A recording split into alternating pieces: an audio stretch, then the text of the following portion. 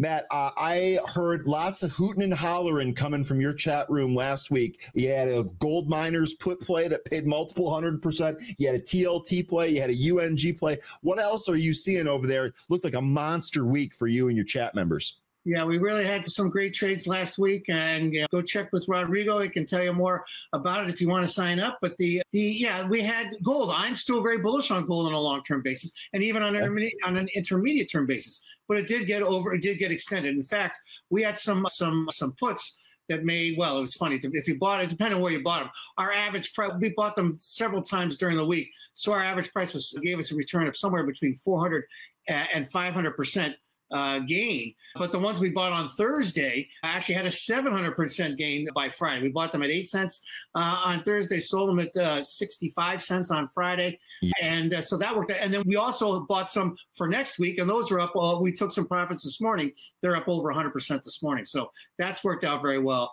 And one of the things I'm starting to look at now is some things that are getting overbought.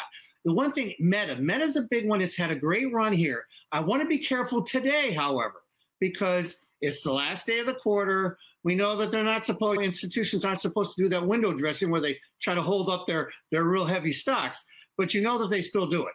And it's not to know that the Meta will push a lot higher from here, but it seems to have run out of gas. You can see it's just flattened out a little bit. So I guess my point is it could hold up today, but as we go further in the week, it could be a little bit vulnerable here. And looking at some other areas, not just in the tech stocks, you look at like some of the industrial names, the XLI getting quite overbought near term. And the same with some of the housing stocks. They've had great runs. There's nothing, again, I'm not saying that these things are going to roll over and get crushed. Same thing with Apple, same thing with the gold. I still like gold a lot.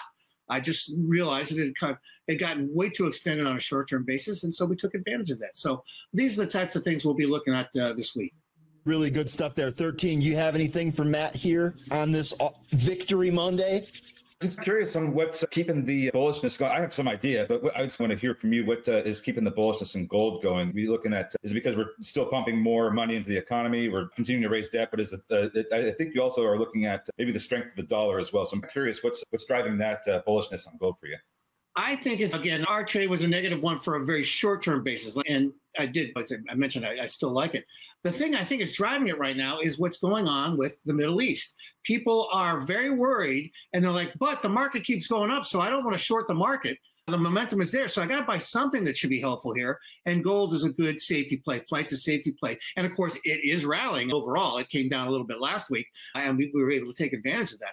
But overall, it's had a great run. Its outlook is still very good, and so I guess that's the main reason.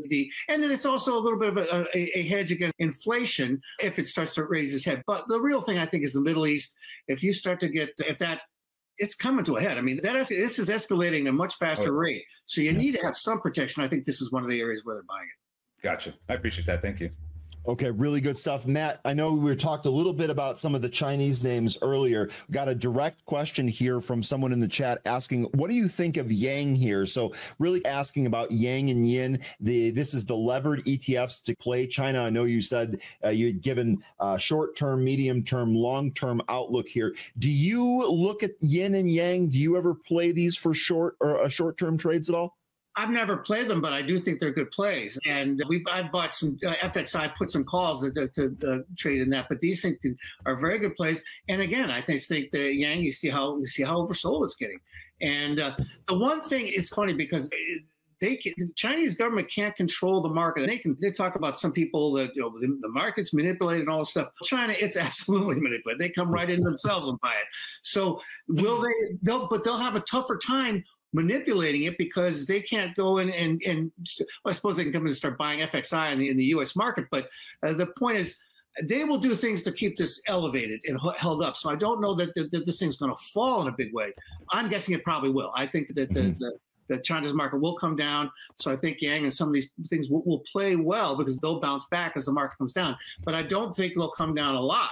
I'm just saying I just don't think they're going to rally. And they're just going to continue to rally this week, especially with their market being closed.